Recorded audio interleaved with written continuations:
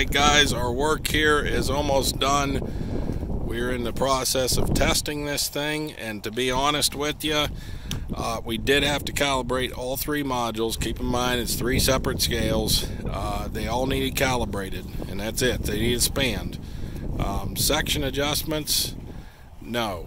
The first two modules, the steer axle and the drive axles, are dead on at Columbus's cart weight of 25,000. The trailer module is it has a plus 20, a minus 20, and a 0. There's three sections on there. Well within tolerance, acceptance tolerance. You always like to see that, man. When you're a scaleman, you always like to see them steady zeros. So, barring any other unforeseen circumstances, our job has been completed. Great bunch of guys to work with here today. Actually, over the past 2 days, the Columbus guys, the Dayton guys, and then many thanks to Ron and Steve from Mansfield.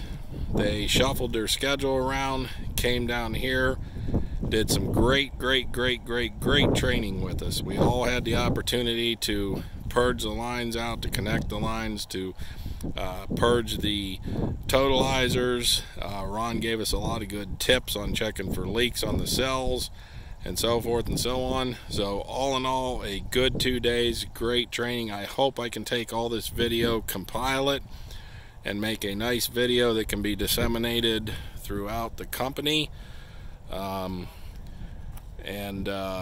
know, to be beneficial to all. I know most branches, I'm going to say this one more time, most branches have had plenty of experience in changing a load cell, but not very many of them, including Canton, where I'm from, have the opportunity to do what we did here, which is basically re-pipe, if you will, or reline the hydraulic line the entire scale and bleed everything down from scratch. So with that, our work here is completed.